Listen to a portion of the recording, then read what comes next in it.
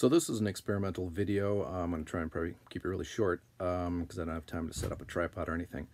But I need to cut some parts over here, and I have a template for them, but I don't want to route everything. I don't want to have to take the templates on and off and use the sticky tape and all that, because I'm trying to batch out a bunch of little pieces to make kind of a gift thing.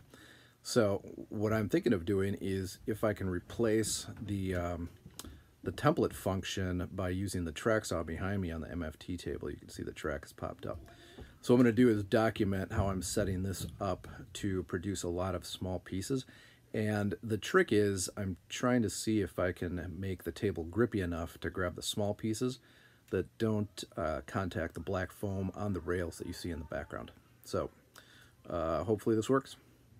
So here's my trusty MFT table set up with the lift, and so really the only trick is I'm using this tool drawer liner that I've set up with some blue tape, and I've clamped down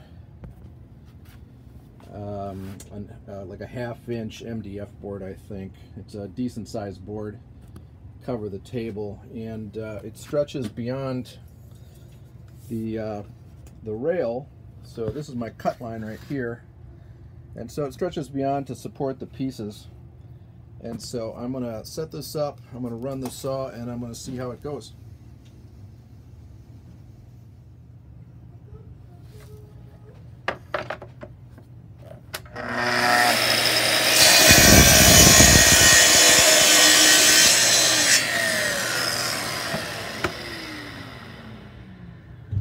Alright, just to show you how fast the system is, I'm going to cut both sides in real time here.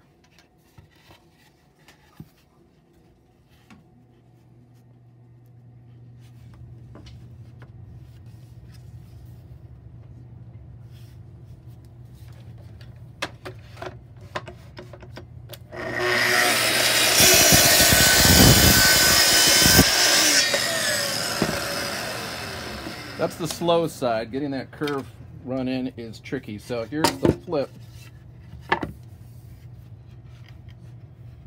It's easier to line this up because the bottom's square.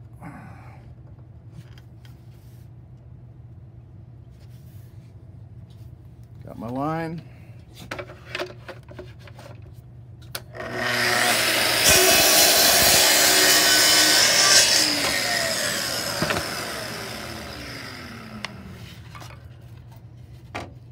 Just like that, I got my long lines. Quiet! No moving. Alright, I'm using the same setup to do a little cross cutting to clean up the edges on the bottom. Set up the base, the feet.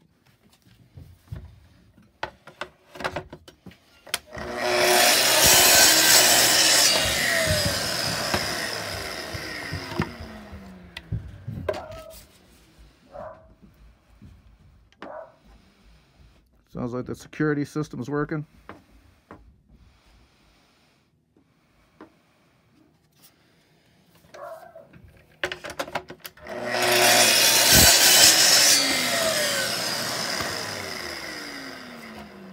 And just like that.